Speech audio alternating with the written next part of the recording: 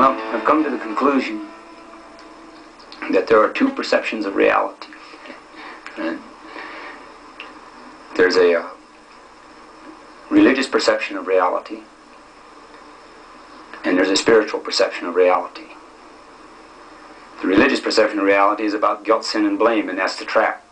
That's the chains that holds every citizen. Spiritual perception of reality is about responsibility.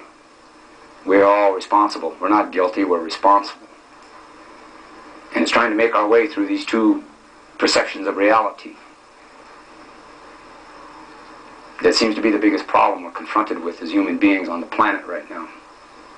Because the religious perception of reality is about dominance. It's not about responsibility. It's about subservience and male authoritarian figures. And the religious perception of reality is about life, and respect, and responsibility. I think that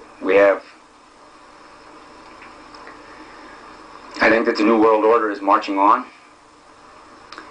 You know, to me, in my own mind, it comes closer and closer that it is very real, that even though Germany and the Axis lost World War II, I don't think that the Nazis did.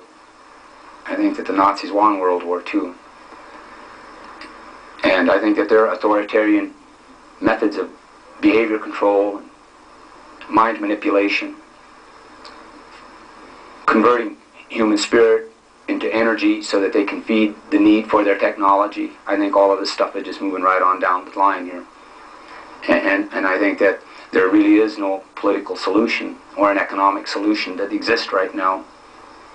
And I think that we need to get a clear perception of reality and where we are in reality, and take responsibility.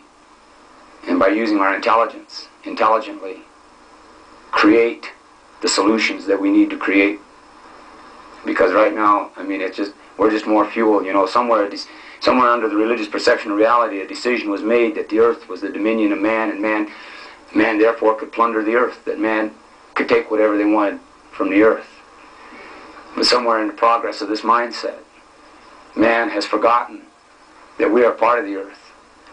And just the way that this system that technologic man has devised to take the resources of the earth and turn them into fuel and energy, they've taken our spirit and they're turning it through their process of civilization, taking our spirit and turning it into energy to run their system.